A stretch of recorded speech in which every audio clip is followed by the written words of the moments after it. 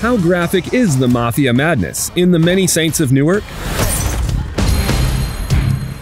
Growing up with the family takes a toll. Let's just say it's not for the uninitiated. You're my nephew. I want to do whatever I can to help you. This big screen prequel to the landmark TV series The Sopranos tracks a teenage Tony Soprano as he joins the family business. The results tell us he's a leader. Just like the original show, the movie packs a violent punch, so expect lots of deadly shootings, bloody beatdowns, scenes of torture and domestic abuse, police brutality, and a body set on fire.